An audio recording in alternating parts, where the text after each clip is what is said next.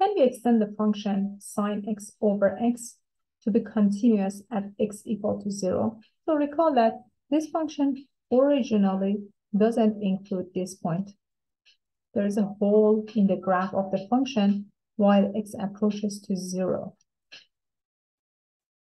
To make this function to be extended to a continuous function, let us define the piecewise defined function f of x equals to, when x is equal to 0, we're going to define the function to be 1.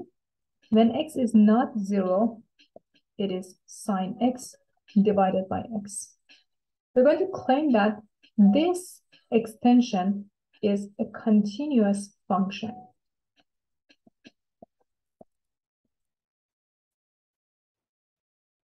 Why is that? What's the reason? First of all, 0 belongs to the domain of the function. Now that we define this function at 0, we're going to fill this hole. 0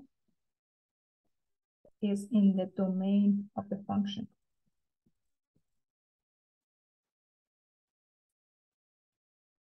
The domain is going to be negative infinity to positive infinity. The first condition is met. The limit exists at x equal to 0. Why is that? Guys, remember that when you're trying to find the limit of the function as x approaches 0, we're not considering this part of the function. We are considering the value of the function when you're approaching 0. So you're actually taking the limit of sine x over x as you approach 0. If you plug in 0, it's going to be 0 divided by 0. So we can apply the L'Hopital's rule.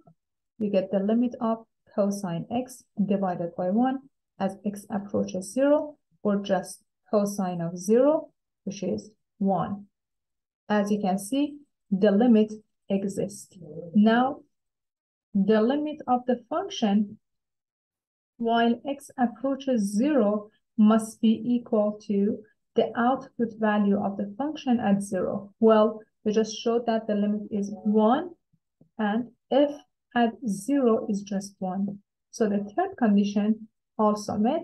So our conclusion is that this new function, which is the extension of sine x over x, is continuous at 0.